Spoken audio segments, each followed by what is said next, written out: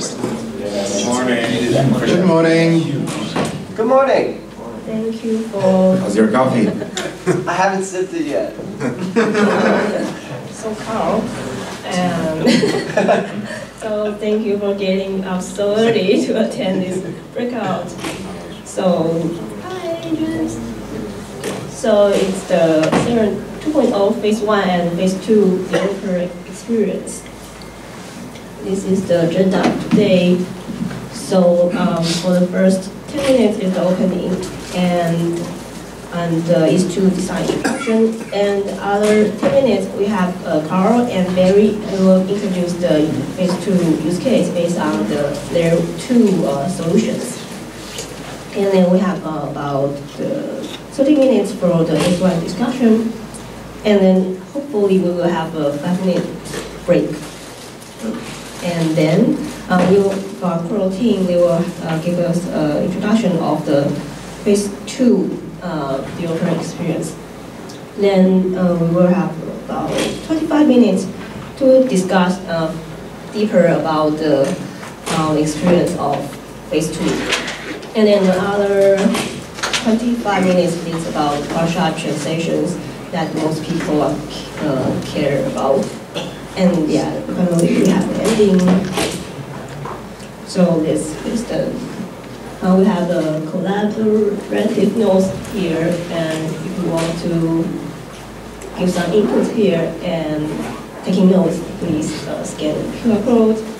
And also if you have some questions that we might not have time during the breakout, and you can also note down here. And hopefully we will have time at last to answer it. And we encourage that we can have more conversations and discussion in this room. And sorry, we only have 2 mics today, so if you have questions, please raise your hand and maybe come up front here. Yeah. We're gonna empty some of these seats up here in front probably, so that you can, if you want to like engage in a slightly longer exchange, then feel free to like grab one of these seats up front here. And when you are speaking at the beginning, please tell us your name and yeah, just, hi, I'm Hsiao-Wei, and how about blah blah blah like that. And okay, so we hope that will be a fun breakout. And but please be polite and nice. And I know you are all great people here in this room. And okay, yay for the breakout.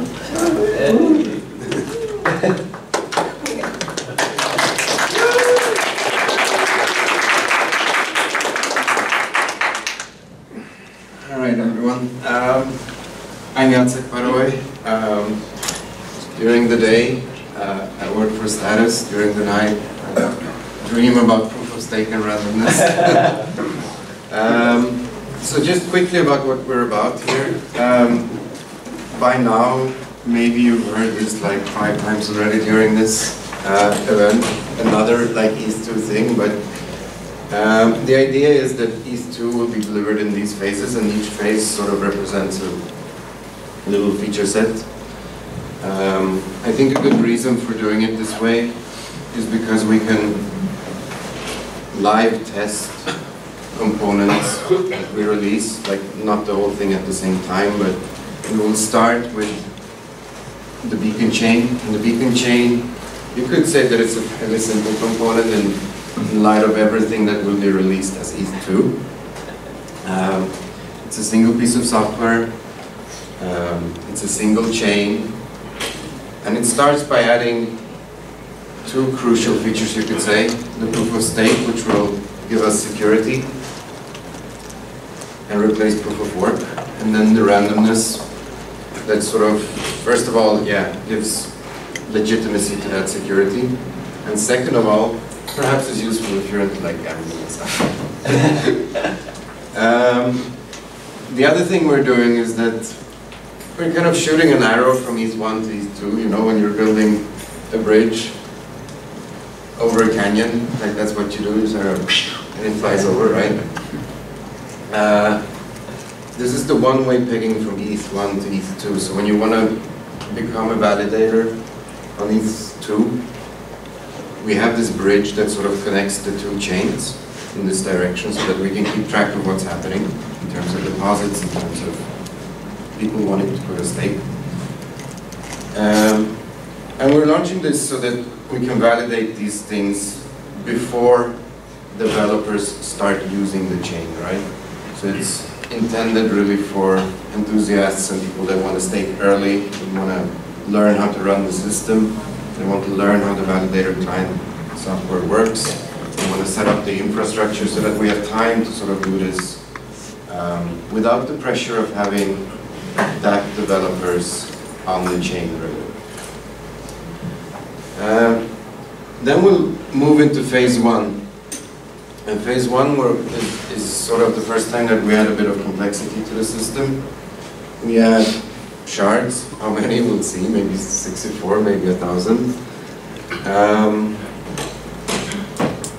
And it's all about starting to prepare for execution, but still not doing it. So we'll have a couple of examples of what you could possibly do when you have shards onto which you can put data, and where the chain guarantees that this data will stay around for a while.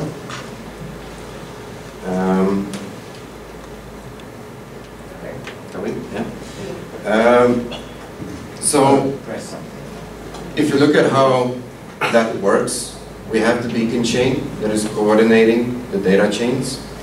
You post data on your chain, on your shard chain, and this gets recorded on the beacon chain regularly. And it's a way of communication, basically. So within a single shard, you already have the data available, and then you cross-link it so that it's available on the other shards as well, in terms of security. But you could say that each shard lives its own little life. And then finally in phase two, we had the execution engines, simple or not, or maybe we just do phase one and done. But conceptually, that is a separate piece of infrastructure that will enable people to develop execution engines. Now, we had long conversations about how to present this to people yesterday. Like one of the ways that we came up with it is like, up to phase one, that's kind of like when you design the computer and the new computer, it suddenly is a multi-core processing unit. And then phase two is kind of like somewhere between the operating system and the drivers and the firmware. It's still not something that we expect everybody to do. Like if you're a Dapp developer, you're probably not going to release an EE. If you're designing a large contract system with many moving parts, then yes, maybe you have like the special need for it. If you're designing the EVM replacement for Ethereum 2, yeah, then you will design an EE. If maybe you want to integrate zero-knowledge proofs, or let's say that we want to pin something like Zcash inside of Ethereum 1, then maybe you want to develop an EE for that. But these are like, they're not Bob's Dapp or something that you just deploy lightly. They will likely be fairly costly, both in terms of development and in terms of deploying them into the chain. Within that little world, they might offer application development as we know it on Ethereum 1 today. But we'll start with two presentations that will introduce sort of phase one and what you could potentially do when you have phase one available with battery. Okay, so I'll just give a quick introduction to the Sieka rollup, and then Kyle is going to talk about optimistic rollup. And these are two kind of scalability solutions that we might use on these two. Okay. So, oh wait, these are my old slides. I believe. Sorry. Is that right? One, three. So, okay, so the way that Sieka rollup works is that we have we have a zero knowledge proof that we use to compress the state transition. So the state transition includes the signature verification and the Merkle tree updates. Because we do this inside a zero knowledge proof, we know that our system cannot enter illegal states. So if someone wants to steal money from someone else, they can't do it unless they have a valid signature. Or that's better said by saying they can't create a zero knowledge proof unless they have someone's signature. So when we create the zero knowledge proof, we have like this implicit proof that we have an implicit proof that everyone's we have an implicit proof that the signature exists and that whoever had that signature. So inside the snark, we do. That's when I said you. Oh shit. Okay, that's alright.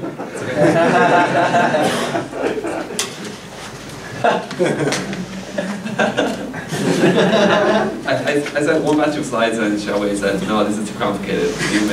That's complicated. So these are the complicated slides, but I don't think they're too complicated.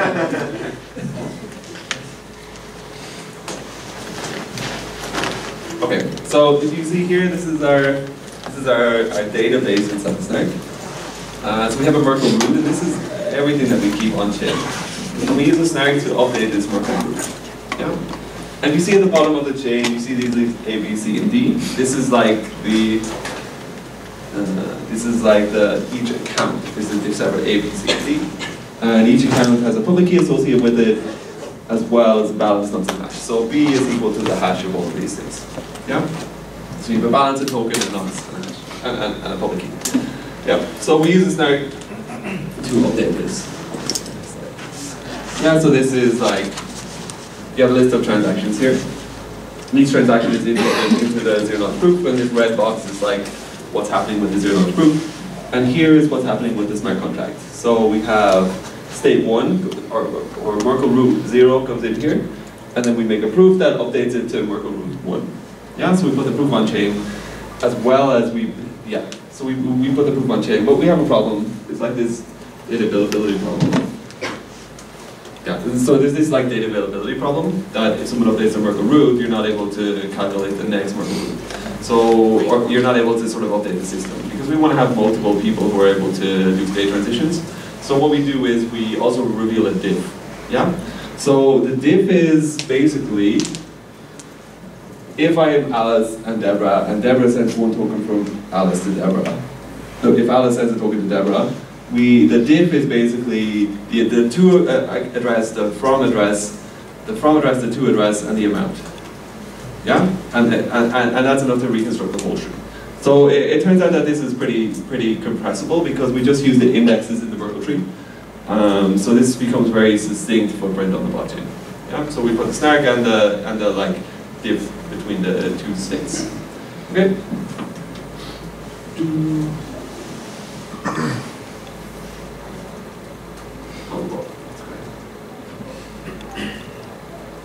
Can I ask a question? Yes, sure.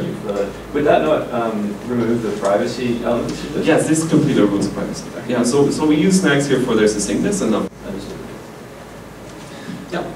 So let me go through like an idea about how this works. So okay, so inside the snark, what we do exactly is that when we receive a transaction, we validate the signature, and then we prove that the public key of that signature is equal to the public key of Alice's leaf.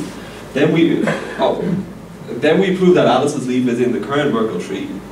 Yeah. Then we update Alice's leaf, and we use the same Merkle path to include that new leaf into to update the Merkle root. Yeah. So what's happening here is we're changing one leaf in the tree, and because we use the same Merkle path, we hold all of the rest of the tree the same, right? So then we update Alice's leaves by removing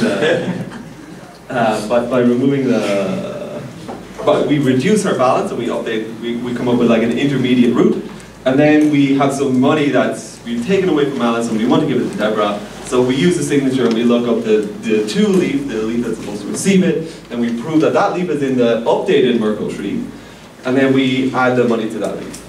And then we do another Merkle proof holding the other Merkle path constant. Yeah, to hold all the leaves the same.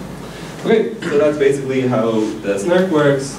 And then we can also do this for like a global state or different kind of state transitions. So instead of, in the previous example, we had like Alice and Deborah, and both of them had like this constant, they both had like a personal state, but there was no idea of this global state. So if you want to do something like Uniswap, you need to have a global state that people are able to update under certain conditions.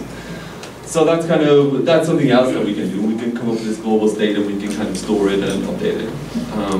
So then we can kind of apply these rollup patterns to other things. Yeah, so is that enough? Is that okay?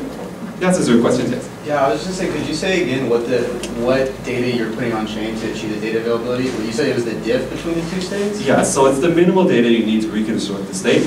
And for the token transfer example, that minimal data is the to address, the from address, and the amount. So it's the only ones that were touched in the new state groups? In that state transition, yes. Okay. Yeah.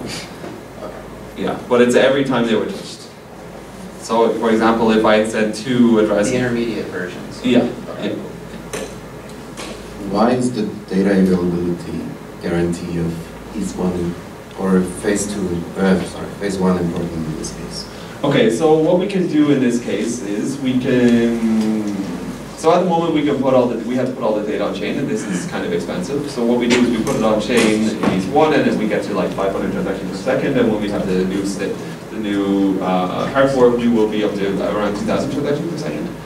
But if we had phase one, we could theoretically put this data on the shard, and then just look that data up from our smart contract.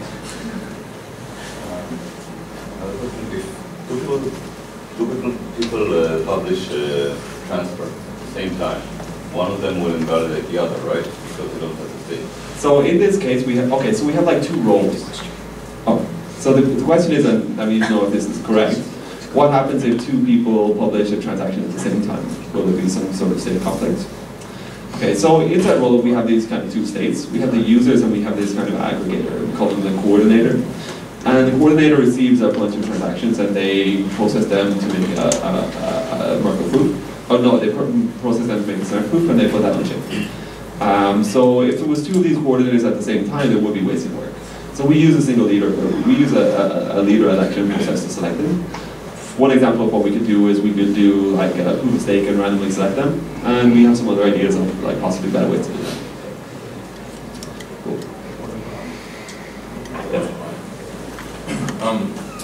Is it possible to separate the logic for the token transfers and the logic that verifies the Merkle proofs of the leaves from the snark circuit? Is it possible to move put the Merkle proofs and the signature verifications in separate things?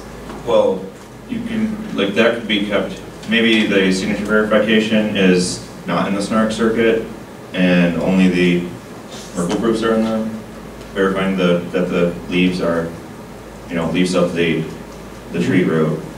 Okay, this is possible, but it will likely have some overhead. So, for example, if you did this, you would have to come up with a list of okay, so you verify the signatures somewhere, and then you have to have a list of the correct state transitions, and you pass those to the snark. Well, I guess we already do that because we pass the diff to the snark. Yeah, so I guess you could do that. Do you have like a case where that would be? Well, yeah, just a case to, if you have some complicated, business logic or whatever for the token transfers, then you don't have to write that in a snark circuit, and it can be instead in just regular contract logic. Oh, so you would validate the signatures inside the snark, and then you would do state transition. Yeah, and you would take advantage of the snark proofs to reduce the data usage. You don't have to have, it's like an EE and state list, then you don't want to have to pass, all this Merkle proof data, and instead you compress that in a snark. I see. Yeah, that's interesting. Let me think a little bit more about that.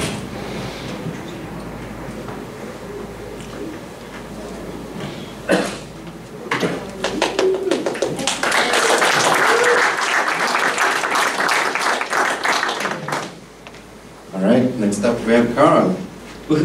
Well, that was a great transition.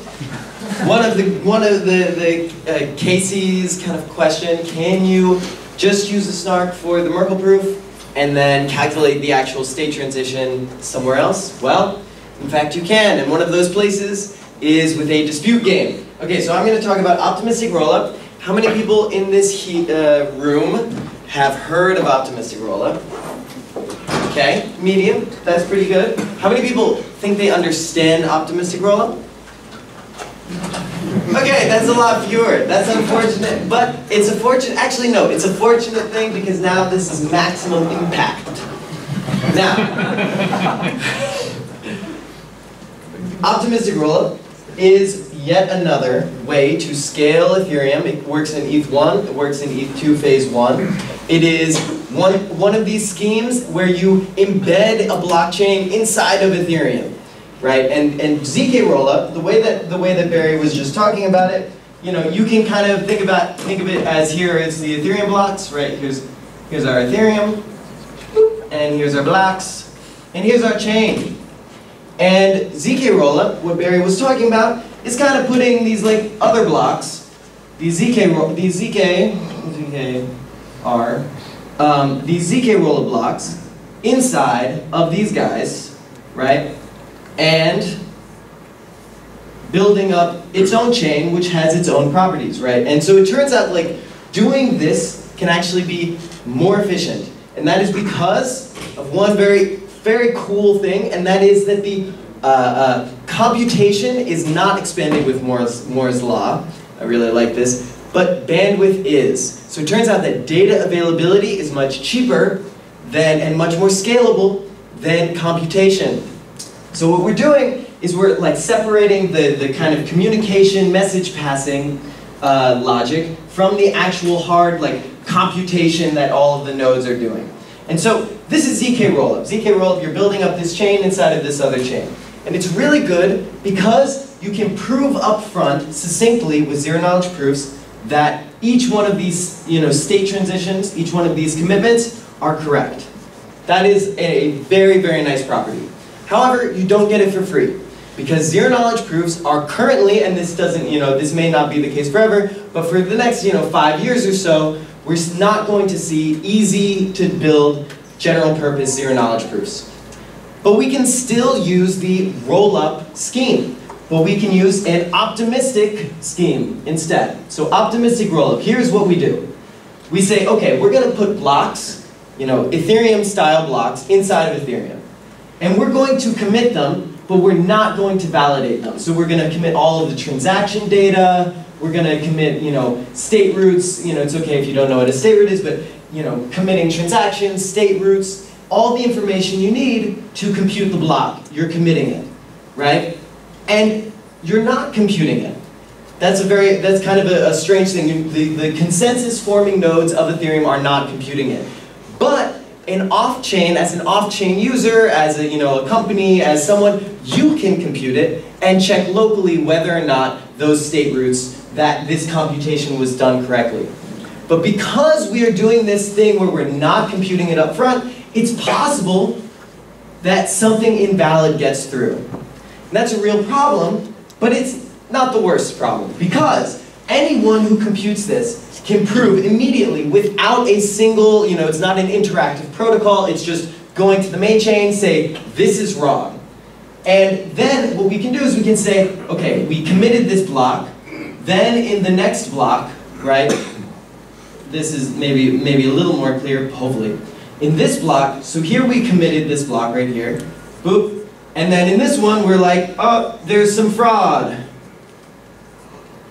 And so we raise a red flag, and we delete this block, and then in the next block, we build another block on our chain, starting from the last valid block.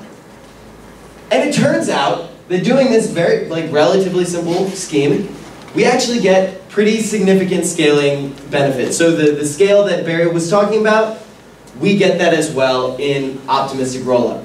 And the benefit is we get that with general purpose computation, in that we can build an EVM, a real, a normal, quote, normal Solidity developer experience inside of Ethereum with better scaling properties using this technique. So this is a really, really nice thing, and it actually borrows a lot of, kind of inspiration and this is very similar to the stuff that's going on in ETH2 with all of the sharding and data availability separation, and it all plays really nicely. And once we do have ETH2, then we'll just have way more ability to kind of post data. So it just kind of scales us up pretty significantly, maybe linearly with the number of shards. So I think that's kind of a high-level overview. The benefits are scale. The downsides are, or the downsides, I don't know. There are no downsides. It's one of those things, right? It's just incredible technology. What's the question? What's the size of the fraud proofs, and does it scale with size of data or computation or anything?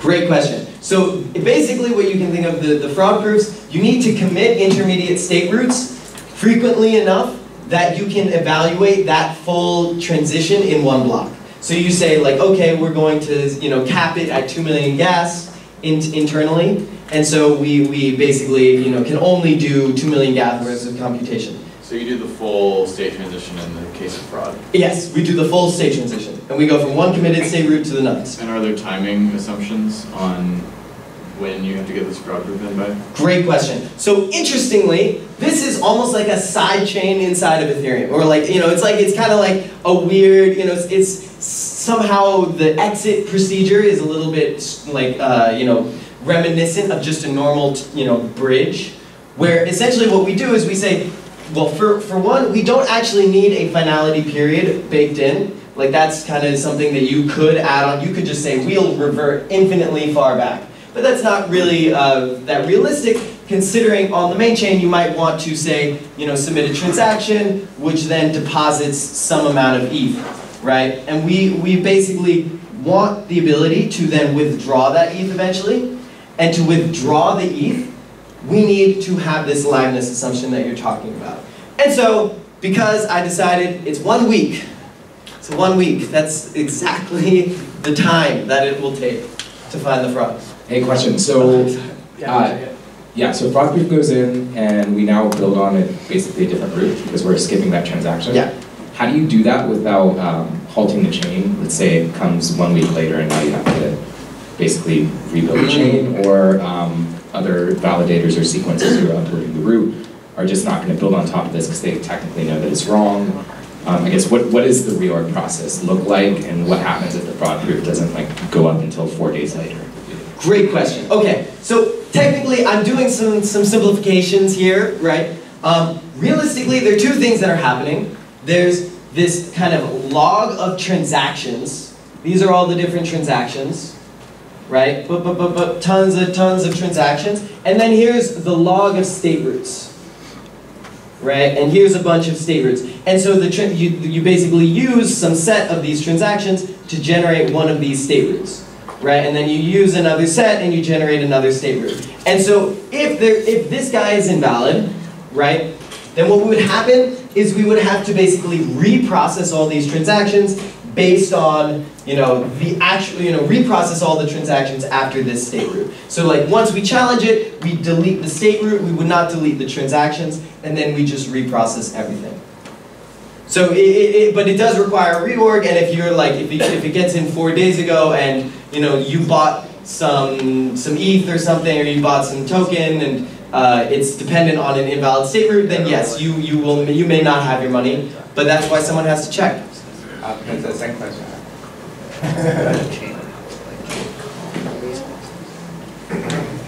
So what kind of consensus, like for example, what kind of criteria to propose a block in the blockchain?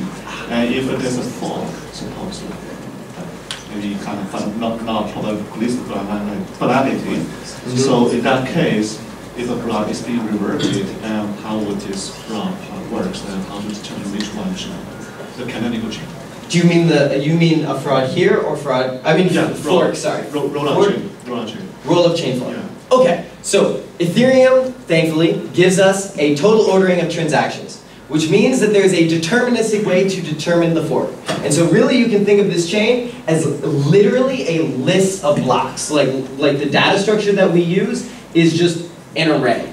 And so realistically, all you're doing when you say like have a fork, you're just like destroying one of the elements and then reinserting a new element, right? So this isn't like a really forkful thing because we don't need a forkful thing because we have this deterministic ordering from Ethereum. Yes, I'm wondering what is the effect that, what is the impact if someone falsely yells fraud, and what is the penalty of doing so? Well, oh yes, thank you. What is the impact? Sorry?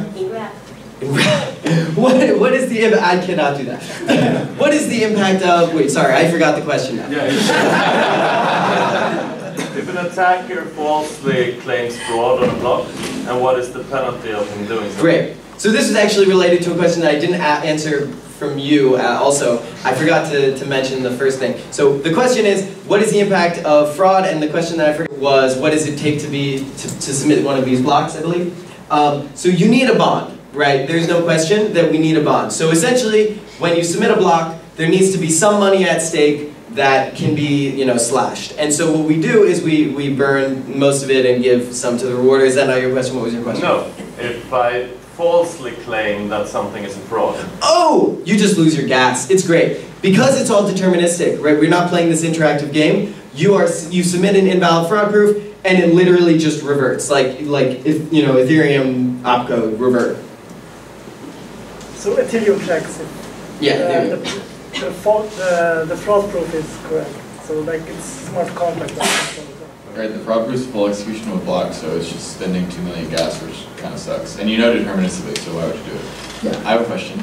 So because you have a period of maximum reversion to the week, and you have a total gas limit on chain, you have a theoretical max amount of these chains that you can securely support on Ethereum, correct? Great question. So I don't know if I So say you can only revert, like say the revert period is 1 block. Like you can only revert within 1 block. So you have like 10 million gas to play with. And so you can't support OR chains that sum to, you can't securely support the sum of the OR chains that sum to more than 10 million gas because within the 1 block revert period, if everyone was fraudulent, you couldn't support rollbacks of all of them. So you can extend that to like, think about the week long of those. I'm not sure if I understand, but I don't believe that we have this problem because are you saying like if this is invalid, right? Like the way that I prove it is I just prove this is invalid and then I just delete everything here. Right. So that would, yeah. But if you, I know what you're saying. You're saying that if you have a block on your side chain that takes more computation than you can do on the main chain, there's no way. Right, but if you have a bunch of chains, you all individually think you're secure, but then there's not enough gas on chain to revert in time. Go on. So you can solve this in 2 ways. A snark. Well, no. So what you can, this is up to the chains to decide. They can have like a higher bond and a longer timeout period. Yeah. So if you have a bigger bond, you need to have a shorter timeout period. So this is like a we can solve this by having variable bond length or timeouts and variable bonds.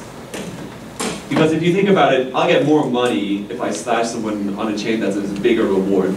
So I'm incentivized to have a higher gas price. Is that it? No.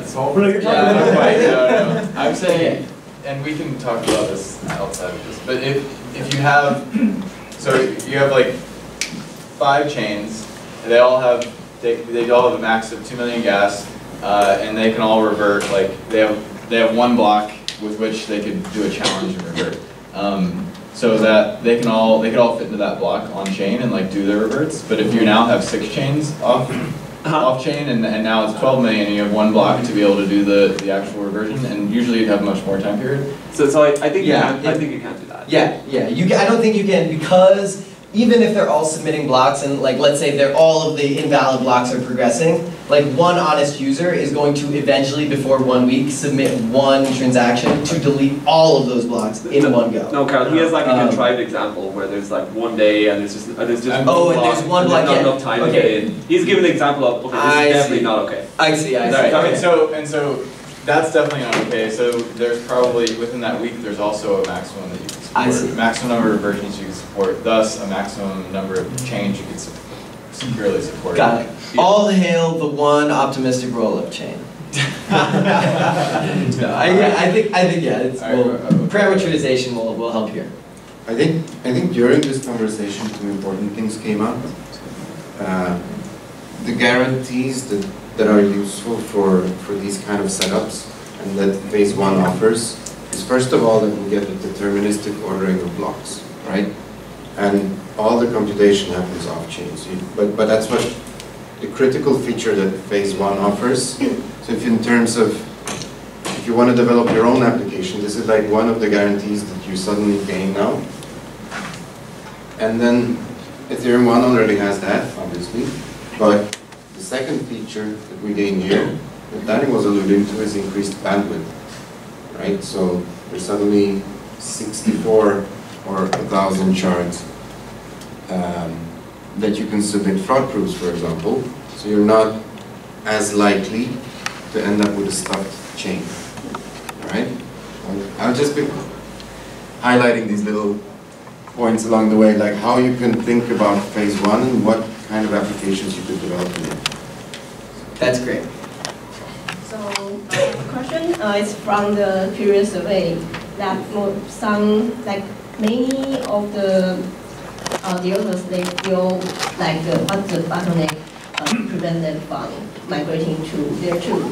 That two things that they are worried about. The first one is it's not decentralized enough, and the second one is they don't think there is not security enough. And what do you feel about? What do you feel about the security assumption here of your solutions? So I think that like what Danny was getting at is kind of close to a nice differentiating factor between the two systems. So with ZK rollup, you fail when you have too many transactions, when you have too much throughput, you just can't put any more. But with optimistic rollup, if you have too much throughput, then you have this kind of situation like you were describing, where you don't have enough block space. But instead of just not being able to fill it all, you have this kind of weird condition where someone might be able to attack if there's like a coordinated attack against every optimistic rollup chain. However, I think that the economics of running that attack would be kind of expensive, because you'd have to burn on all but one chain, and you could attack one chain and you'd have to burn on all but one. So it depends on the size of bonds that you have and the timeout periods. But yeah, that's one I would add. Okay, one, I think that generally people who say this is a great layer 2 a lot of the times are not really like telling you about a secure protocol, and so I think that it's a very well-founded kind of fear. It's like, oh, this is a great layer 2, it's totally secure, and they're just kind of like hand-waving half the design space. So I think that that is absolutely correct, and I also don't think that the kind of like block congestion problem for generally layer 2, because this is a problem of state channels of every layer 2 that's based on a dispute period. If you fill up the blocks, then you're kind of out of luck. However, I want to just really quickly talk about the kind of asymmetry in the attack defense scheme here that makes this dispute dispute like censorship problem really hard to achieve. So if I have some value of, let's say, 1,000, right? That's locked up in a dispute that I'm scared of losing, right? Then I'm willing to send a transaction, like Ethereum transaction that pays like 999, like contrived, but 999 gas to get it out, right? I'm willing to burn a lot of money to kind of save this, because I'll be making a profit. Otherwise, I'm going to lose it. So at worst, I'm trying to get out $1. But an attacker has to fill up all the blocks, right, for some time period of like 1 week, and they have to be above my maximum price the entire time, right? Or it's just like a total censorship attack of Ethereum, and then we're like at Ethereum security. So like, this means that what I'm willing to spend one time, they have to spend continuously for the entire censorship period. Which is, you know, I think a reasonable attack defense model. What if they deploy a Ponzi scheme during that 1 week? Yes, so we definitely want layer 1 to scale. This is not, like, if that's what you're looking for, yes. That's the question. Oh, sorry, where? At the back? In the back? All right, in the corner. Just speak up. You mentioned that you need to keep the optimistic rollup flow small enough so that you can generate a fraud proof that can run within a single block. Is there any way of enforcing that?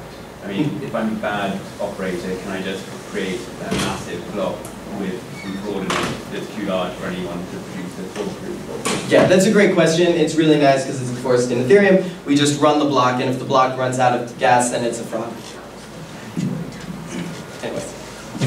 Can you explain again why you're saying the attacker has to pay for the whole week? Because I thought that like it would be me and you and whoever wants to submit our fraud proofs against the attacker that would be paying to try and get all of our fraud proofs in at the time. Whoever's paying for the fraud proof is going to be like this, and then the attacker needs to fill blocks that are, you know, paid gas above whatever that is for the entire week. I thought the attacker, all he would have to do is submit a bond of invalid routes that we all have to then pay gas to get our blocks in. I think, yeah, probably good to take it offline, but yeah. I think we're going to start the explicit discussion time, so it's like a weird group. We have like 5 minutes left before the break. Okay. Okay. Thank you. So go away. So no, I just ask for more. So after people knowing the base solutions here, how many of the developers here are interested in making your dApps above layer 2 solutions? Oh no. Where are we at with the state of actually being able to use these as a Dapp developer? So with Sieka rollup, we're still kind of focused on the payments as a first proof of concept. I think that makes a lot of sense to, I think that we like have a responsibility to prove to people that this is secure, at least in like a limited version before we start to kind of try and push more people to build on it or support them. So that's kind of what we're working on, to just do a proof of concept, or like not a proof of concept, but make a real thing that actually works and stays stable for a while. And after that, we will have all the tooling that we need to make like generic dApps with Sieka rollup, and we can kind of explore from there. This is also a really good. Well, this is also a really good time that if you have an idea for a kind of application of phase 1, you could now also ask if like these skilled people that have gone through the motions think that it could work with the properties that you get on phase 1. So like use the time. So just to ask a question, like who's willing to make a solution built on this? And there weren't really a whole lot of hands raised. And listening to this, I get a lot of cognitive fatigue because it seems like a deep technical dive into things that aren't confirmed yet onto phase 1. So for example, it reminds me a little bit of when I was trying to understand plasma. And so I spent a tremendous amount of cognitive load trying to understand plasma as a developer, and it sort of feels like it's for naught now. So in this discussion, it's very, very interesting. However, as a developer, I have a certain amount of bandwidth for this sort of low-level protocol understanding. And so I think maybe if you could just sort of say the stuff that we've talked about in the past half hour, how much of this is locked in and confirmed that it won't change in terms of these specs you've just discussed now? Okay, so the question is,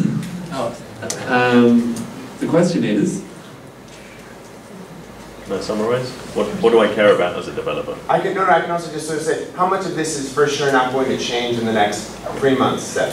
How much of this is for sure not going to change in 3 months, say? So like I think the kind of strategy that me and Carl have, and other people who work on this stuff have as well, is to try and build things that will work on layer 2 and will also work on these 2. like for my work is all focused towards layer 2 of ETH1. Just because I have the same concerns as you. I don't want to build something that's going to change. So, I don't know. Maybe we can check with Danny about it? I think it more specifically means regardless of which data layer you're using for availability, like, is it worth actually learning ZK rollup? Like, is the notion of this protocol going to drastically change in the next 4 months, such that the cognitive overhead you might spend today to learn it and begin thinking about how to develop on it, like, might just be thrown out the window in 4 months? I think that's the question. This is a great question, and I think that people should not really have to learn this at all. In terms of answering it on face value, I would say like a solid 90%, 95% of what I talked about here is just, this is literally how optimistic rollup works, and we already can get smart contracts on this, right? So like this, I think that the big problem with layer 2 thus far has been, we have been talking about, you know, protocols, incentive reasoning, and like expecting developers to actually, you know, have to learn about how these different parties are going to interact in these different worlds and how they're going to, play out some dispute game. Like, I don't want people to think about dispute games. I just want people to write smart contracts because that's what got me into Ethereum personally. And so this is the entire reason why I'm interested in optimistic rollup is it's the fastest way to start scaling and improving the user experience of Solidity smart contracts. I think it's an interesting observation as well. Like when I, at the beginning, alluded to that we're fairly early stages yet, it was also to raise awareness that in entering phase 1 or even 2 discussions right now, you need to get fairly deep in the weeds. Like if you want to develop an execution environment, that's fairly deep, right? That's a bit of work. However, we've already torn out a couple of these simple properties that you can already like start imagining what kind of solutions you could build on this if you were to do that, right? What do you guys think of lazy ledger? Woo!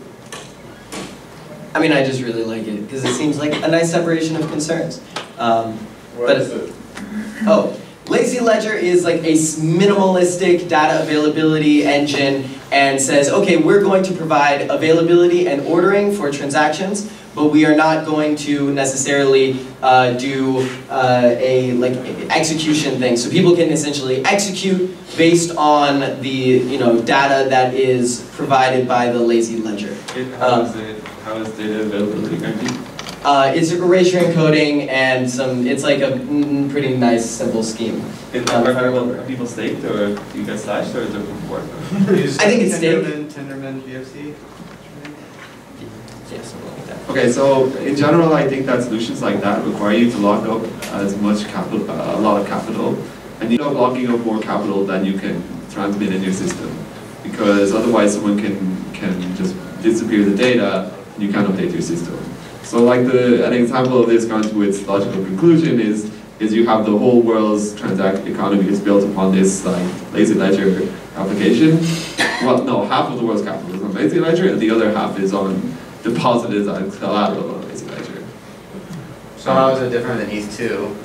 Well, ETH2 is okay. All right. So here's the difference.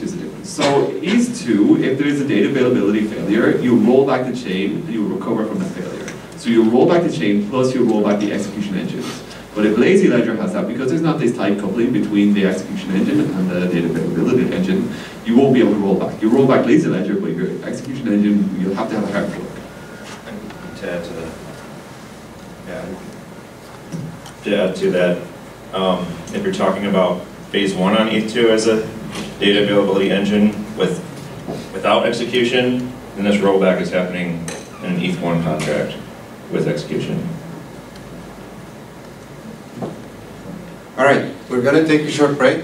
I think phase 1 gives you data availability, right? It's like a strong guarantee that the data that you get is ordered and stays there.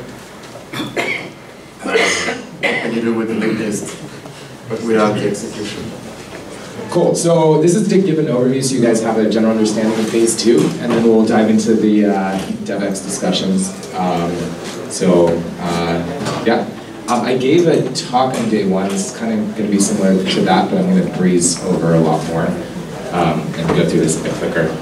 So we talked about phase 0 already, so I don't feel like I need to cover this.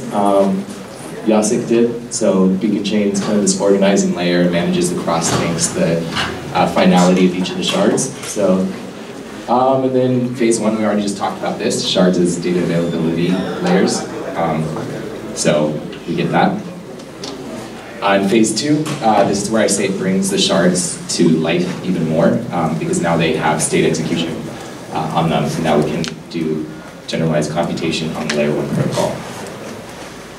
So to kind of give you guys an overview, so to help you understand the new, I guess, framework by which phase 2 is being proposed, it's all about these things called execution environments. And so I'm going to give you an example from ETH1, and hopefully that extends your mental model appropriately. So in ETH1, we can say that there is one execution framework, or one execution environment, and it's just enshrined into the core ETH1 protocol. It's hard-coded.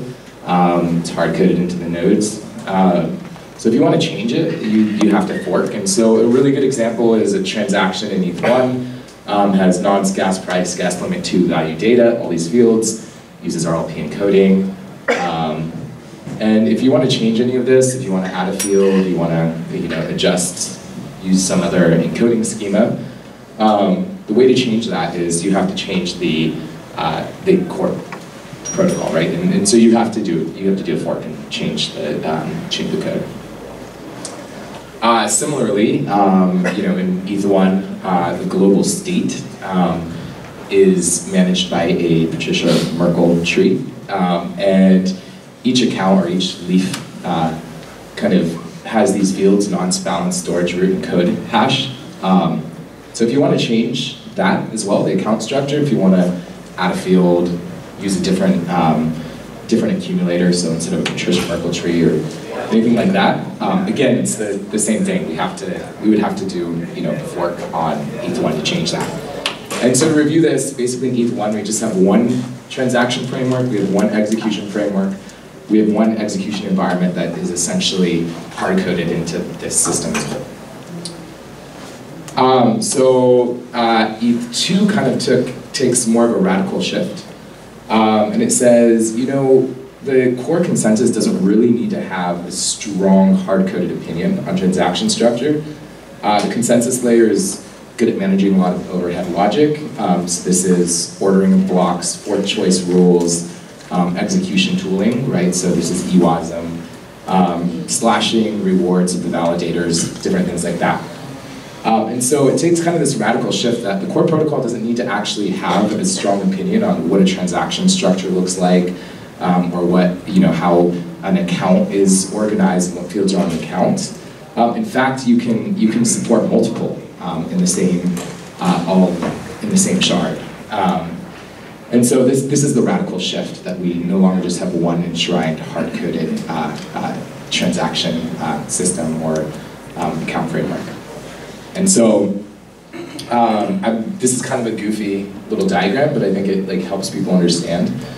So on a shard in ETH2, you can have multiple execution environments. So example, we're going to bring ETH1 into a shard, right? And so ETH1 itself would be an execution environment. So here we're saying this is just all in one shard right now. We're not looking at the system as a whole. In one block and one shard, we could have ETH1 running. We could have an ETH2 EE, which I'll talk about in a second, which is a iterated account model. We could have a UTXO like Bitcoin model. We could have a ZK rollups focused execution environment. We could have Libra move running on ETH2. So not me last, but we could, just to kind of give the illustration here. And so within each of these EEs, you get this synchronous communication within yourself. So in the ETH1 EE, nothing really changes as far as transactions or contracts being able to call other contracts synchronously. But then you have to think about asynchronous communication when you hop from one EE to another. So the ETH1 EE is going to call the UTXO or the ETH2 account model or the Libra EE. So EE is execution environment. Like I said, you could have Libra, you could have a lot of things. You could put a Haskell interpreter if you want to in an execution environment. There's a lot you can do, there's a lot of flexibility. So diving deeper, what does this actually look like? So the beacon chain stores these peer reducing functions. And so these give the rules by which transactions will run. So this gives the rules by which transactions are validated and it bounds what the actual state transition would be for that EE. And so this is just a pure WASM reducing function. And so to give an example, in ETH1 you could kind of consider, you have a state, right? You have a function that runs. That function has a bunch of transaction data. And the output is you have a new state prime, S prime. In ETH2, we do have a stateless model, so we can say this is actually pure, because now we just have a pre-state hash reducing function, and it produces a post-state hash. So in the example here, each shard, if there's a transaction that is ETH1 related, it pulls down the WASM pure reducing function from the beacon chain and then executes this package of transactions for the ETH1 EE appropriately. And then the same block can do it for an account model, and I'll talk about that in a second, or for a UTXO model, or another account model. So yeah, so we're already kind of playing with this. Alex and the eWASM team created a repo called Scout, which already lets you do prototyping on these execution environments. And again, this is what the function would look like. It's a process block, takes block data, pre-state root, and it gives you a post-state root hash. So again, it's exactly this. Okay, there's some debate here, and maybe this is what we talk about today. So execution environments, they're not necessarily analogous to smart contracts. They could be. So for example, an execution environment like ETH1 EE, right, defines an execution environment where more code can run. So smart contracts can kind of run in this world of the ETH1 EE. So it defines how continued code can then be executed within it, or how continued contracts can be executed. So it can define WASM running more WASM. I think this is an interesting quote from Drost.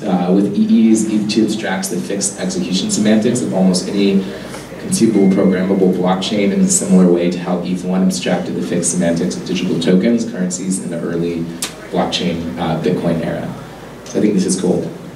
So the ETH2 EE, what we talk about, and this is still under debate because there's some other perspectives. There's this umbrella model or a non-umbrella model, and we can go into that in a bit. So the ETH2 EE is saying, we're trying to do a lot to make the ETH1 compatible and bring that over into as an execution environment into ETH2. But we've realized there are a lot of better accumulator formats that we can use. There are a lot better models that we can follow. There are a lot of things that we learned, and so we can make another EE that is focused and generic on running smart contracts like ETH1 that's also an account model, but we can make it even better, and we can make it more WASM-centric. And so this is the concept of an ETH2 EE. Yeah, I think eWASM, this is state execution happens within the consensus of each shard. Everything is, all the execution is centered around eWASM. eWASM provides metering and concept of gas limits, and yeah. Skip that for now. So this system is stateless. I don't know if we need to really dive into that too much during today's session, but in case you're curious. So that means there are actors in the system that hold state, and so there's a lot of discussion on this. The best example that I can give for a stateless system is with your transaction, you provide the database. So if I'm submitting a transaction where Will Villanueva is transferring 5 ETH to Hsiao-Wei, so I need to prove what my account currently looks like and what my balance is. So I use a Merkle proof to do that. And I need to prove what her account looks like as well. And so in this case, I show that I have 6 ETH, and Hsiao-Wei has 3 ETH. And so now when the block producer executes the transaction, it basically just pulls from the proof that I gave. It pulls from the submitted database that I gave with my transaction.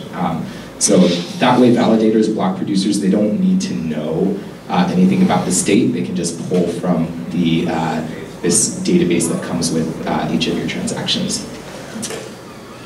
Switchover. So Vitalik did a really cool post on this just recently. So this is where we're bringing ETH1 into ETH2 as an execution environment. This means that we need the EVM built in WebAssembly, and this would be defined in that EE script that we talked about. Hugo on the EWASM team has been doing really good work on that as well. But there's a lot of work to do here. There's still, it still needs to be prototyped. It still needs to be, established. ETH2E, I talked about this. This is kind of an iterated version of the contract framework. It's WASM-centric. So then we'll go into cross-site transactions. So there's kind of 3 spaces here that it falls under, and I think today we'll probably just focus on the first one, the asynchronous core protocol. Basically that's, you wait until finality. Once you get finality for another shard, then now you can trust the message that comes from that shard. So that's typically would be considered slower, but it's secure, it's safe, it will never roll back, it will never reorganize. There is a new proposal that Vitalik has made, which limits, so cross-shard transactions now would only happen in 1 block. So that's actually really cool, and that's somewhat bearable. So I think before finality would take about 6 to 18 minutes. Having 1 block is 6 seconds to make a call to another shard. And that's really cool, but there's always, with every proposal that you read, there's always going to be trade-offs, pros and cons that come with it. Then there's this whole model of optimistic systems. So these are like dependency graphs that kind of reorg themselves. With this new proposal, we wouldn't need those anymore. But these do, the idea is you can use basically almost these like hybrid systems that allow you to get cross-shard transactions in 1 block, assuming that it will finalize. And hopefully that we won't need that anymore. And then, you can get like synchronous cross-shard transactions through, I think, optimistic rollups is a really good example. So this is where, in ETH2, like if you bring optimistic rollups to ETH2, you can now upload your data on 4 different shards. So user, if they want to upload their transaction, they can access any of those 4 shards. And so now they're not, you get a lot extra there as well. That's pretty cool. Delayed state execution, this kind of all falls under the same branch of things. So when you think of cross-shard transactions, how does this affect DevX? In general, let's just like focus on the asynchronous side. The synchronous side, it really shouldn't change that much. And this is, let Carl and those guys talk to you about that a little bit more. On the async side, the difference is, so HLLs, higher level languages, DSLs, so Viper, different things like that. So this, these tools should just provide proper tooling now. So what that means is as a Dapp developer, you now need to operate under this idea of you are going to make asynchronous calls in the smart contracts that you write. And you need to be aware of that, and you need to be open to that. And then there may be even, some things that you need that would require more than just asynchronous calls. So different tooling that should be included in these systems, which can be akin to programming across threads. So if you need to make an atomic transaction, the hotel train problem, there are different approaches that you can go with. You can go with a locking system, read-write, which essentially rolls down into this like yanking model. You can have a 2-phase commit schema, which could essentially also be kind of a messaging model. You can have a message-driven approach. One of those ideas is like the actor model. and then just simple asynchronous calls. So it kind of depends what you need with your contract. You as a developer are going to need to understand which one of these tools, depending on what you need. A lot of developers will probably only need asynchronous calls. Others may need some type of concept of an atomic transaction across multiple contracts. That's when you just need to use the best tool. But most of these toolings should be provided and developed within things like Solidity and Viper. So just think of it as you're dealing with asynchronous calls now, promises, whatever else. And the latency depends on how long it takes reduced for finality time, and or if this new direction is taken, you can get that latency just in one block, which is actually pretty cool. I think that's a lot of people can work with that. Other changes in DevX. Yeah, so POS provides some things. There's some speed increases, some execution costs may decrease due to there being multiple shards. I don't want to draw too much attention to that line. Web3, Ethers.js, these things, Web3.js, they actually shouldn't change that much if you're dealing with an ETH1, the ETH1 EE. Their core machinery underneath it all will change for sure. But for the most part, if you're dealing with the ETH1 EE, it shouldn't change drastically. There might be some changes from your perspective, especially if you're writing new contracts that might be shard aware. But again, it shouldn't much. And in fact, I imagine that there will be this world where there will be standards around these new EEs that are built. And so Web3.js can basically be portable to these different EE models. And I think this is like a really cool space, and I just would love to see more people, kind of ideate and, get involved on some of these things over time. We're likely to have more WASM-centric smart contract languages. I don't think, Solidity or Viper were necessarily built with a WASM-centric approach. So, that will likely, come and affect developers as well. So should I build an EE? So if you're a protocol researcher or developer, absolutely. You want to experiment with new accumulators. You want to experiment with, different approaches like that. Yeah, you should. Do you have an idea which only makes sense as an EE? Does your application need more flexibility or enhanced scalability, right? Then you might want to, work on an EE for the application. But also, you may just get left behind if you don't learn this, and you don't learn to leverage that to your advantage, or you don't at least learn to understand what's happening behind the scenes. I think there's a good amount of discussion regarding EEs. Some parties believe, that there should just be, 3 or 4 or 5 EEs, and that's what everyone uses. Others believe that the amount of EEs, there should be an EE per application, and then we build a model by which EEs just kind of communicate with each other. And so it's kind of these two camps. I think they all have their trade-offs, pros and cons, and whatever happens, I don't necessarily think the things that I mentioned just prior should actually affect the Dapp developer significantly. So yeah, that I hope gives a good overview for everyone of what phase 2 is. I'm generally optimistic about things. There's a lot of people much smarter than me who are working on this and building EEs. And again, I just want to call out Alex, Paul, and Casey here. And phase 2 is phase 2 because of Casey.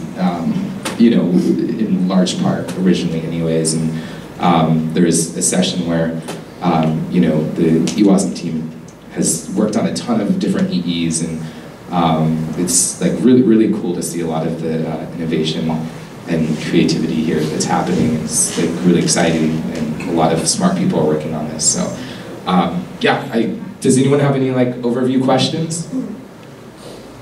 Yeah.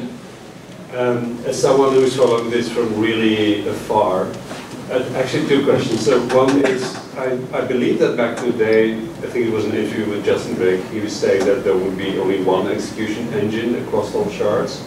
And now this is new to me, so I was wondering where the shift has happened and what the rationale was behind it.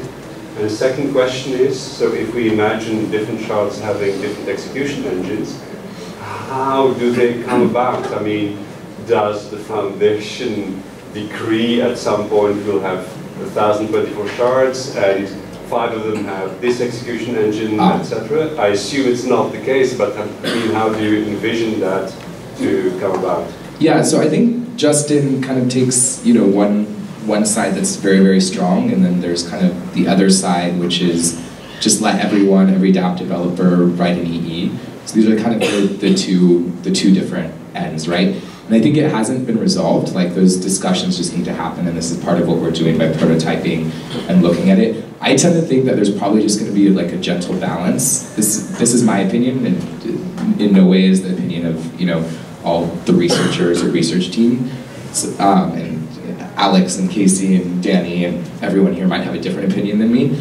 My general opinion is that there's a delicate balance where there are like 4 EEs that are kind of entry EEs. You know, you write smart contracts for, they already have the standards, they're just easy to deploy to. You don't have to think about complexity, what accumulators you're going to use, you don't have to think about these things, right? But if you want to, then you're free to launch your own EE that can then integrate with these. Because I think not allowing developers to launch EEs is like, I don't know, this is going to be a huge area of innovation where we can learn so much. You should definitely open that up. So that's my general like thought. Although I think most Dapp developers will be operating across, you know, maybe 4 major EEs that are, you know, the most popular. I think to your question, for deploying an EE, the idea is that you have to pay a large, you know, a fairly large sum to deploy an EE onto the beacon chain.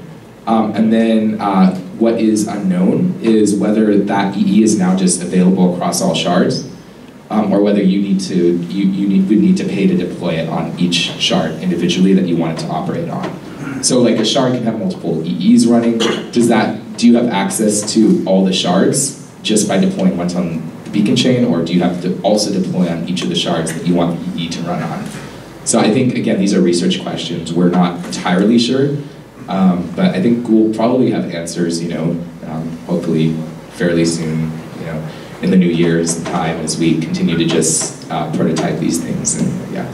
So as a Dapp developer wanting to develop on one EE, I would like to find other people that have an interest in that EE and pool our resources and then deploy that EE. Yeah. So maybe, you know, one really good example is the ETH1 EE, right? So that's, you know, probably the Ethereum Foundation stands behind that, provides kind of the funding to deploy that, and there's already an ecosystem around that. But now, let's say there's a new account model that people, you know, support. And Casey's going to say something in a moment. A new account model that people support, and it uses this cool new accumulator format, and a bunch of developers want to work on that and start writing contracts for that. Yeah, you kind of organize your own approach to do that.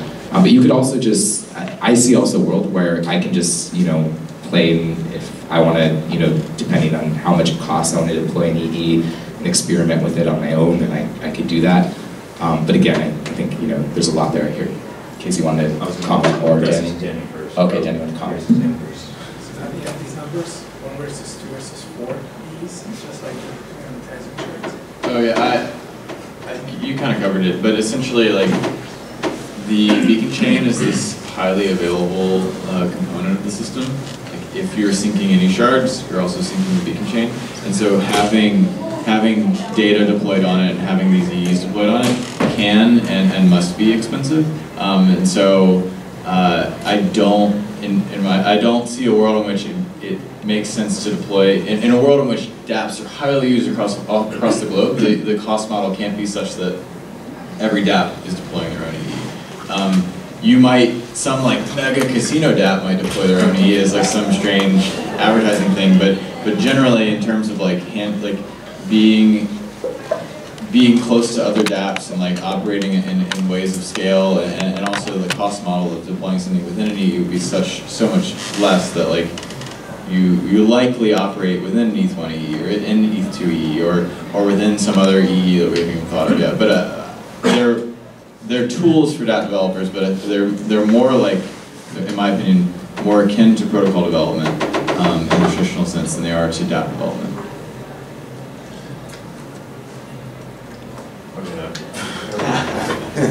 Yeah, I think this question about who can deploy EEs and how many EEs, there might be is the biggest, unresolved question in which there's a range of opinions. And the way I think the split came from the, prior to the idea of minimal execution, when you had phase 1 and then and there was no execution in phase 1, and there was only execution in phase 2. And phase 2 was supposed to be this execution that was maximally similar to ETH1. And so shards, you'd have 1,000 copies of ETH1, and the execution would be stateful like ETH1, and it would, prescribe, it would have an account structure, a Merkle tree structure, everything like ETH, like ETH1 but better. And the shift to minimal execution said, well, no, these execution environments, the execution environments will define these. And an execution environment, it's just a fancy word for a contract on ETH2. The way I see it, I had a slide that said not necessarily analogous to smart contracts. I guess the main difference here is on ETH1, a contract cannot run EVM code, but there is an old EIP like from Vitalik to add an opcode like run EVM. So when an EE is analogous to a contract on ETH1 with the extra opcode of run WASM, or run EVM. And so in the EE, like you can take a viewpoint where the EE would sort of define all this stuff that enables people to have a good user experience and defines how like contracts call each other and so forth. And so in the old model, it was like core developers would develop all this stuff at phase 2, and then Dapp developers would come on and then, deploy Dapps on ETH2. With minimal execution, it's kind of like, at least my philosophy with minimal execution is, this is a massive challenge to, and not only is it a massive challenge, but it's also a very opinionated approach. And in my opinion, it's like kind of authoritarian and dictatorial to say, like, well, we want to restrict the EEs that can be deployed. In EE, it's just WASM code. So why would you restrict what WASM code, people can deploy? People should be able to deploy and run whatever WASM code they want, like they can run any EVM code they want on ETH1. So I will, and my opinion, and this is like broad, we've gone off the deep end over here in terms of developer experience, but I will speak to the opinion of Justin, which I think there's some validity to it, and he's not here. EEs, if we have this world in which we have ETH1 ETH2 ETH2E, and a move EE, and a this EE, and some other EE, and another one that looks like ETH1, but it's not, but it's a different one. We have this world in which you might end up having like a very fragmented ecosystem where if you instead have some sort of enshrined EE to start, and this is like the other extreme of the opinion, where it's ETH1 and it feels like ETH1, it feels like the account models that we know and love. It's one, a very like clear developer's story on how to build on this, and two, like kind of creates this unified experience where everything's in a cohesive ecosystem. So that's the counter to the dictatorial view of the opinion. I'm not certain exactly where I lie, but I just wanted to get that out there. Hold up. Yeah, it's last. Okay. Since you cannot update EEs and it's fixed, if you do end up with the enshrined EEs and you keep improving those EEs, how are you going to deploy them? Is it going to be a hard fork or? And I'll give the mic back over. But I think it's very likely that at least one of these EEs is still potentially updated by a hard forking and social consensus, the ETH1 EE. So I don't think that it's... The deployed EE code is replaced by new one? Right. I think that it's going to be very hard to say, this is ETH1 now, and you can never change it. Like, everyone exists and operates in this, there's tons of stuff there, and like, I think the social consensus of still hard forking it might very well still exist. But this is not quite what we're here to talk about. That's the latest. Yeah, indeed. I wanted to break the discussion a little bit here because it became very deep, and I actually wanted to give the microphone to you guys and like listen to questions, reactions, thoughts. Should you guys come up here? Feel free to come up at any time. So one question is basically we are doing kind of sharding, but like sharding like also relates to some kind of partition state, right? But right now I haven't seen a lot of discussion on how this state being partitioned, especially we have now different EEs and they have different states and how this EE will deal with that, or maybe this shard in more like kind of individual subchains that work on kind of like independently. So I'm not sure how this EE and together with sharding or state partitioning looks like. Yeah, so your question is, in a sharded model with cross-shard transactions, you end up getting your state fragmented across multiple shards, right? Okay, and how do you deal with that? Especially different EEs. Especially across, from EE to EE, you're saying? Okay. No, from shard to shard. Yeah, that's several. Like so first we have one EE, define one account kind of state model, and how this being partitioned. How to define this partition with this EE. Probably another further question is possible EE change the state of another EE? And and because these two highly related to how the state being partitioned and how they are coordinated with each other. So the current proposal space, and again, things are all under research, is so you can build, like in building your EE, you can basically have standards by which another EE could call into it and make, probably make some type of message to that EE, right?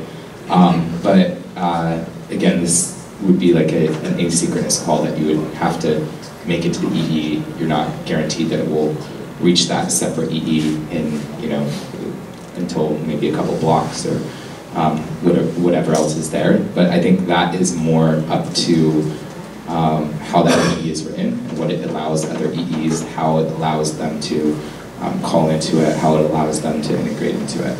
So I think that's a big space that needs to be explored. Within one EE, the fragmentation approach, if we get cross-shard calls to be pretty quick, then I think that sort of solves that problem. But yeah.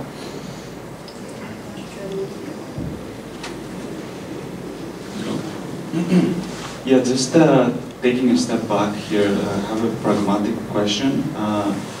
If I want to build an EE, how do I get started? Like, is there a documented API or something that is available now? How do I? Based on the previous discussion, you would not be allowed to do it. You may not be allowed to do it because there's only one enshrined EE. But so the tool Will mentioned, Scout, there's an int-research post which explains the API, but I believe after Devcon we may just move that into a spec within the Scout repo. And there are a couple of examples there. Yeah. Scout is the sort of interface. It's just a prototyping tool we have for EEs specifically. And it has examples on how to write these EEs, so that's the best source to look at it. So I can also speak from a client perspective. Like, what's going to happen is that the beacon chain will get deployed first, and around that time you will also start seeing clients that deliver the data availability part to phase 1 in testnets, and then a tool like Scout, which is a prototyping environment, basically gives you access to this data availability and a little sandbox in which you can play with EEs, right? So that is kind of available now to start playing with, and some of the primitives are being developed.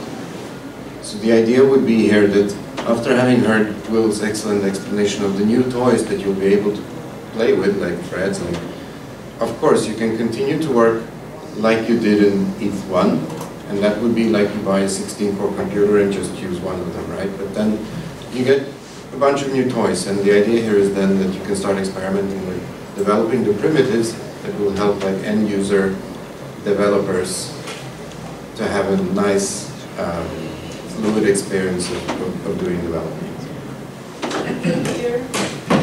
Yeah. Sorry. Yeah. So when I make a transaction, you said that I have to provide the Merkle proofs, right, for the state. So, but how do I know what the state root is the moment my transaction is executed? Sorry. Yeah. Here, I'll let Casey answer. So this goes back to the API, and what the current API has like 5 methods for phase 2 execution, EEs. One of them is get pre-state root.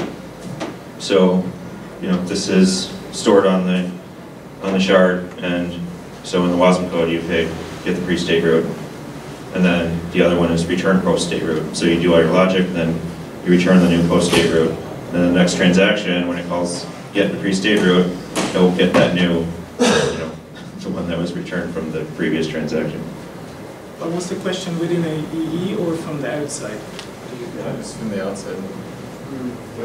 From the outside, you're saying the actual execution of the EE. Yeah, so this is, so getting the state root, you can, that's available from the system that ETH2 provides, but if you're wanting to get the state, and you need the state in order to generate a multi-proof, this introduces, basically there's a new actor in the system. These would be what we call state providers. And there's, right now, like 3 different proposals. One of them makes the state providers even more essential in what we call relayers. One of them kind of removes the relayer aspect, and we just need, someone who will provide state to you. And so this is an open area of research. I think we're all going to be looking at this, start diving into this after Devcon collaboratively, and hopefully we will be writing some good research posts on this. In general though, from the simplest model, there's this idea that you could pay to access state. So maybe there are actors in the system that would require some type of microtransaction in order to give you a witness that will end up writing state that gets submitted as part of a transaction. Maybe they give you state for free to read, in order to kind of build that model. We already have generally altruistic actors right now in ETH1. I think in general the idea is to eventually go away from the altruistic model. ETH1 is generally supported by a system of altruism, right? So. I think there is some hints in the data flow as well. So the way the system is built is that you go from a pre-state, you execute something into a post-state, and that already tells you that from the perspective of the ETH2 consensus, you have to provide that pre-state to the function that is executing, and then ETH2 verifies that the output is correct per that calculation, right? So something has to provide that state, and what that something is, up for debate. Do you pay somebody? Do you keep track of that yourself? You'd have to have a really nice computer for that. Will this be provided by a service network of some sort? Excellent questions. I'm just trying to understand what are the possible ramifications for end user experience with these? Like, is that a concept that the end user would have to be aware of?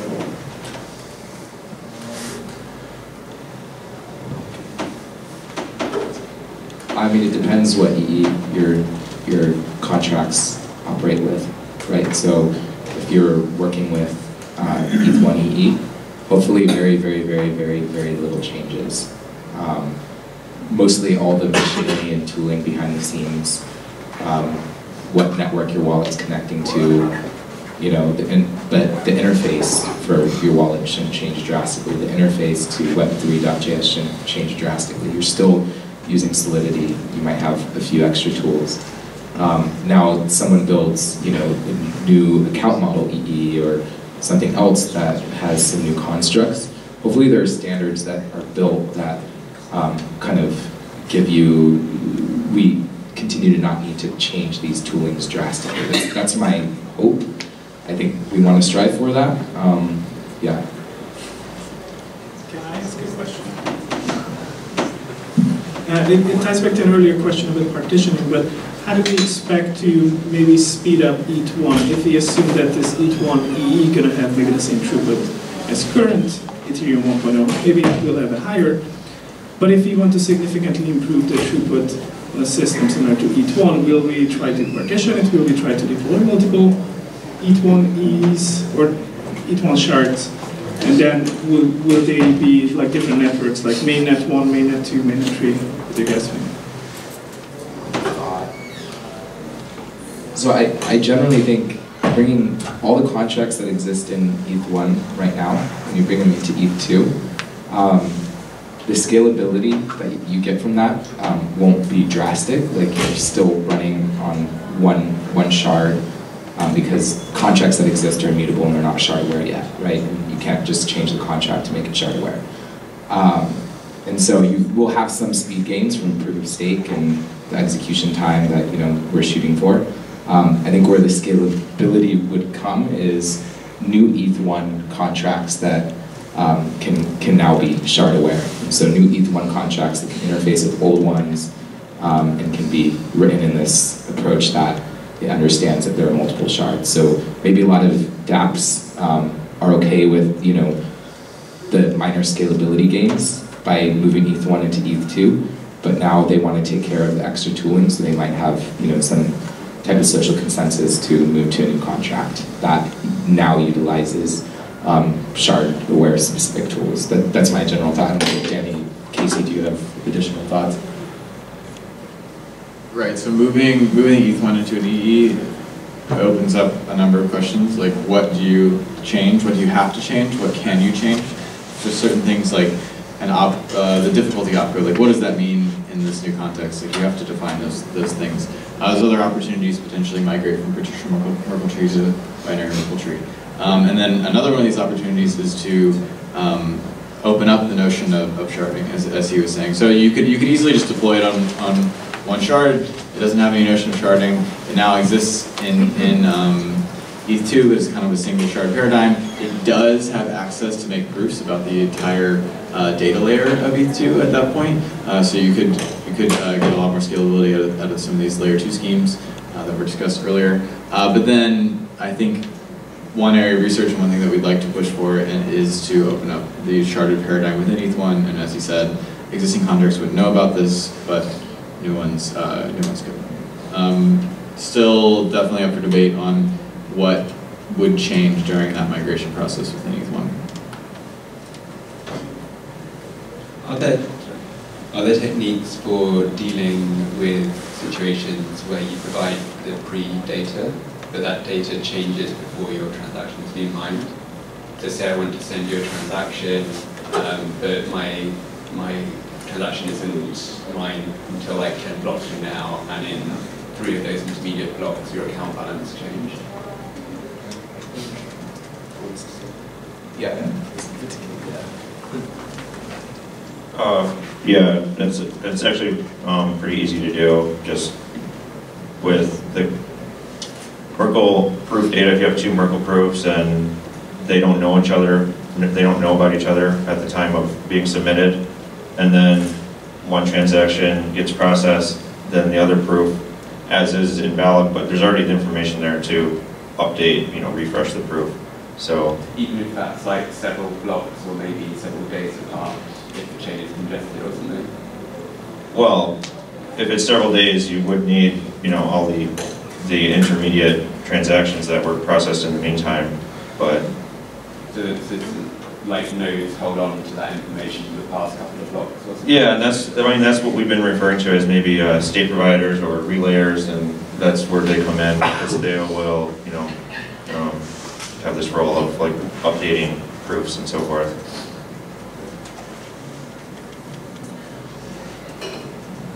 So are Solidity smart contracts associated with a specific EE, or can they run in other EEs too?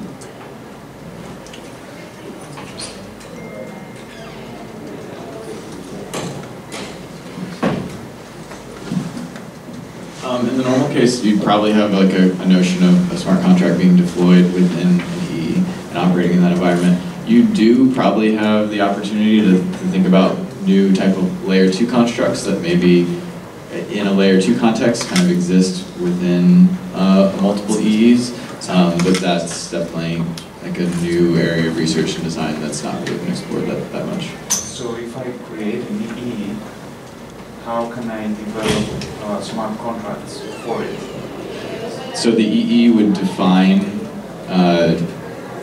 in most contexts, the EE would define some sort of account model, some sort of deployment model, some sort of, just all the things that you think of as ETH1.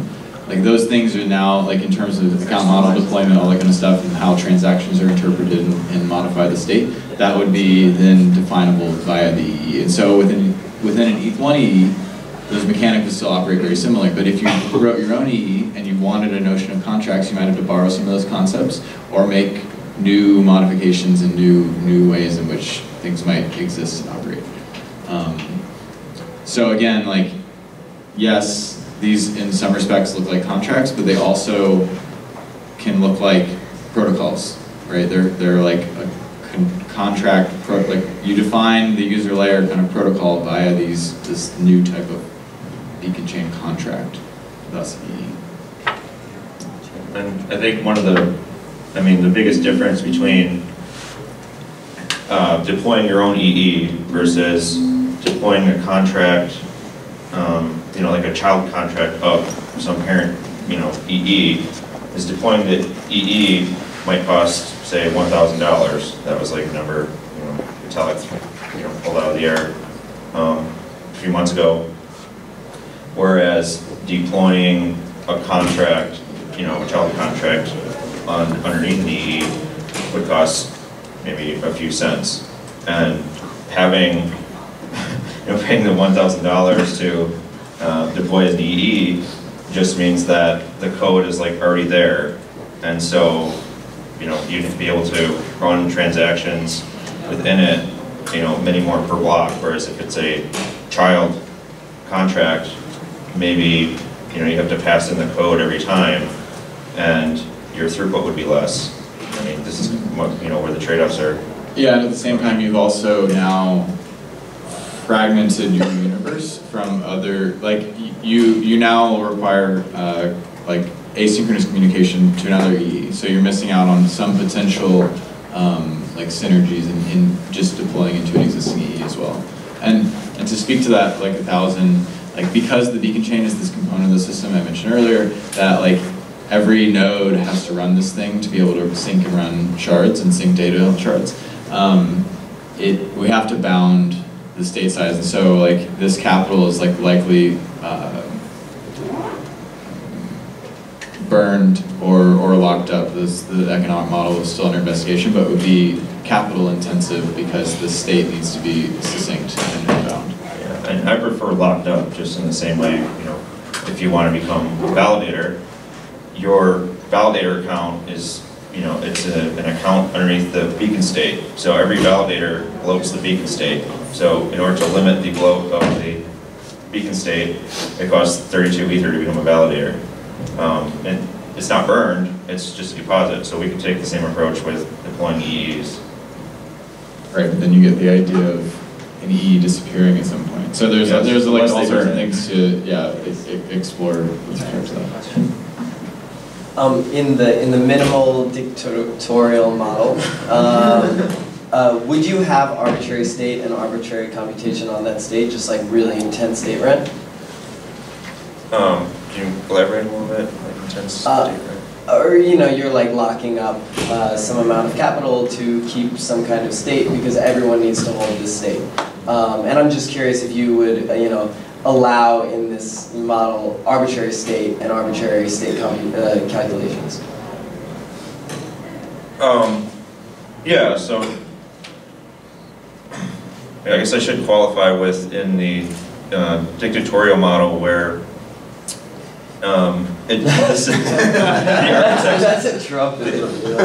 the architects of the system restrict what EEs you can deploy. Like, it might not make a difference if it's the type of EE where users can deploy any kind of code they want under that EE. So if that is the case, then there's, well, what layer are you operating at, and maybe it doesn't make a difference, users can run any code they want anyway.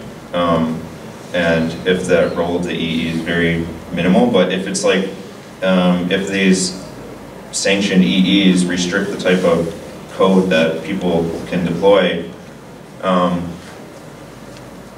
then yeah, that'd be a very dictatorial.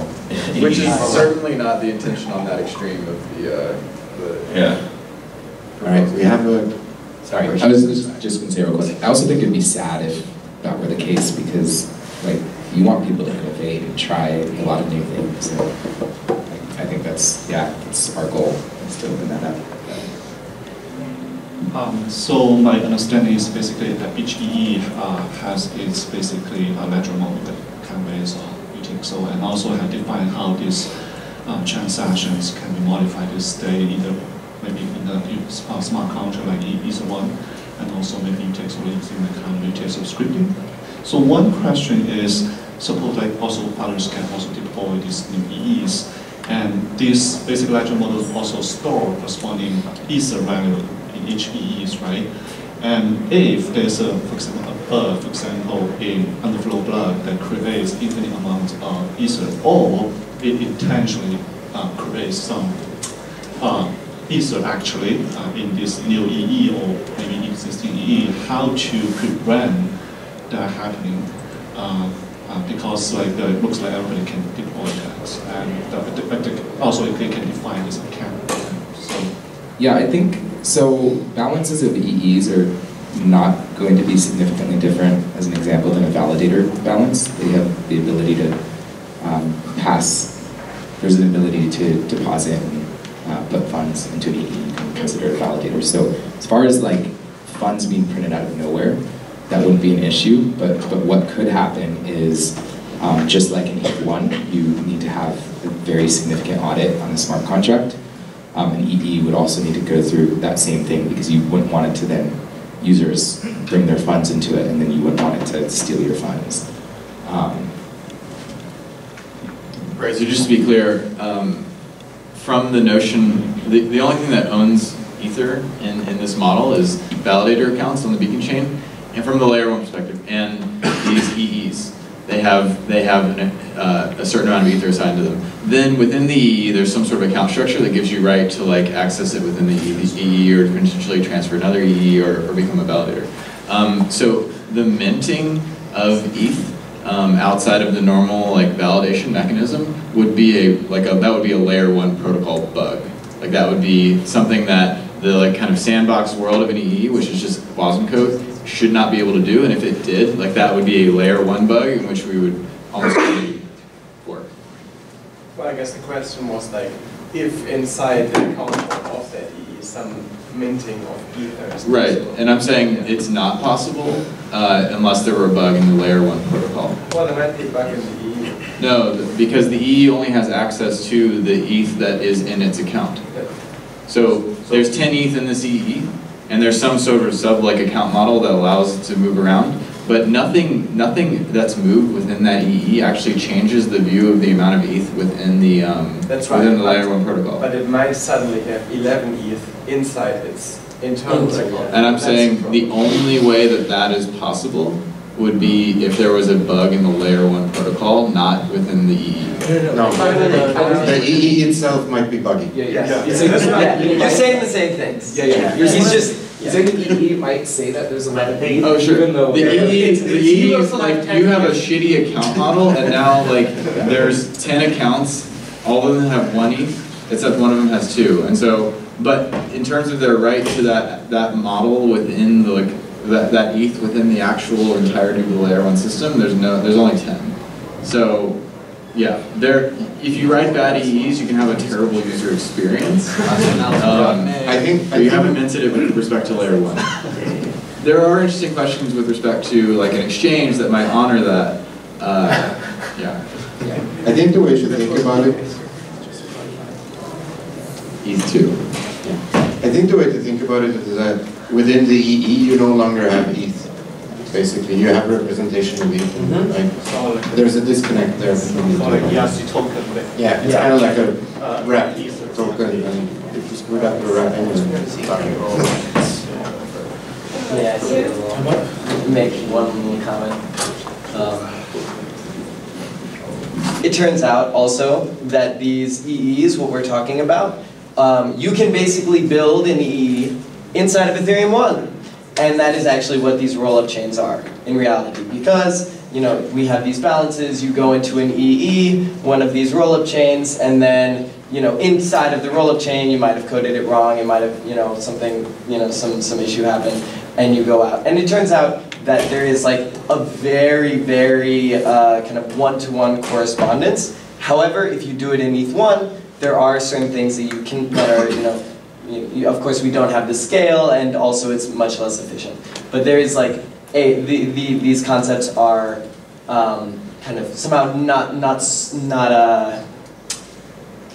special they're not like intrinsic. Anyway, I don't know what I'm trying to say here. But thank you for listening. All right, we have a few minutes left, like 1 or 2. Does anybody that hasn't spoken yet want to speak up now? Your last chance to ask a question. So my understanding about EEs is very rudimental, but shouldn't beacon chain validators catch the bug? Like if there's a bug in the EE which inflates the wrapped ether or the EE ether within that contract, shouldn't they just say that, oh shit, there's a bug, they're just trying to inflate their own ether counting and just not execute that new state that the EE proposes?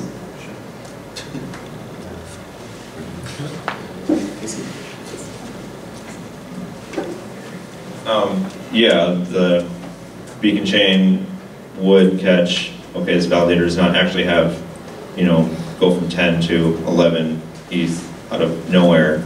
But if the EE, has a field under its own state that says wrapped ether, and it doesn't check, like, guarantee that the wrapped ether amount is equal to the actual ether amount, in the beacon state field, then the EE's, wrapped ether balance could just inflate. Just like a contract on ETH1, the wrapped ether doesn't have to be equal to the ether if there's a bug in the contract. Okay, so beacon chain validators are not really looking out for these kind of issues. Yeah, part of the scale, like part of the system is such that, and part of the fact that it's a stateless system, the validators don't have to know about EEs.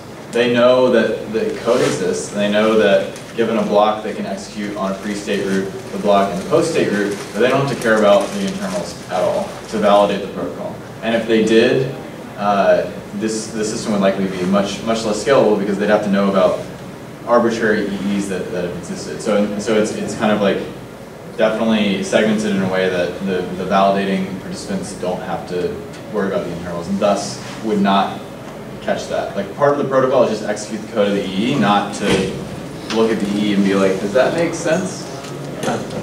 Yeah, just like in ETH1 blocks, miners just run the EVM code. Thank you. 2 more questions? All right, very quick. Anybody else that hasn't spoken yet?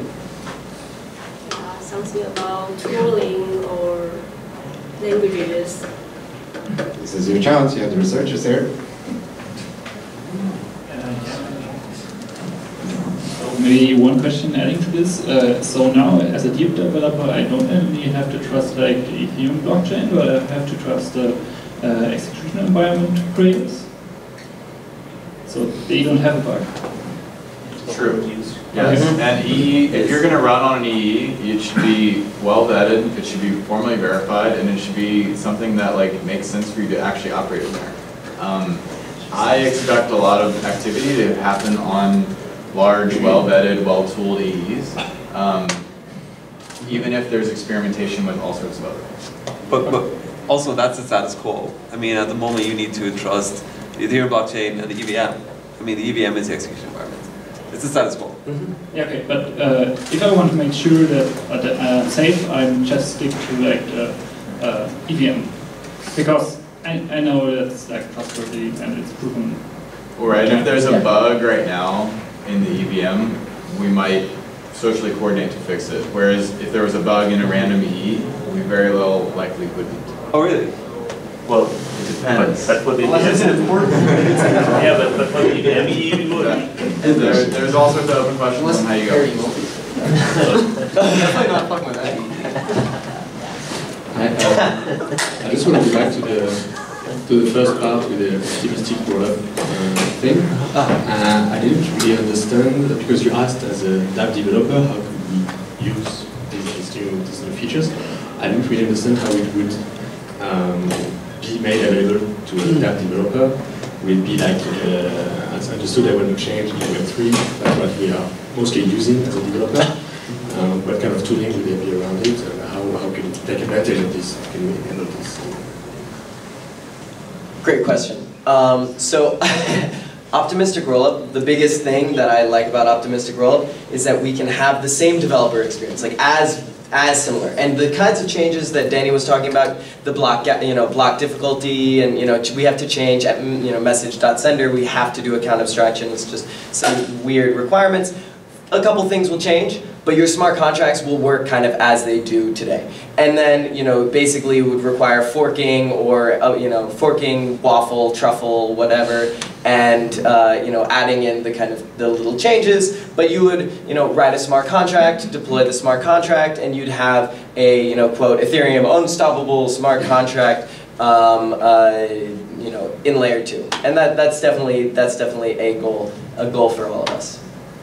I have a question. Can you put an optimistic rollup chain inside of an optimistic rollup chain? Absolutely, yes. So Vitalik has given me, he gave me this like crazy mind-blowing experience where he was talking about, he was like, okay, you can think of optimistic rollup as different like execution zones. So the deeper you get in this recursive optimistic rollup thing, the more execution computation you have to do, because you have to do the optimistic rollup at the bottom level, optimistic rollup above it, optimistic rollup above it, and then up to the main chain. So it's like the massive amount of computation. But that gives you scale, right? Because you're doing more compute, that means you can scale further. And so you could even design a system where you're like doing this intentionally, where you're segmenting different levels of here's the deepest level, and you have some amount of depth. Anyway, I don't think that that's like really that practical. I think we'll get like one level deep, and we'll probably get 90% of the way there, 99% of the way there, and then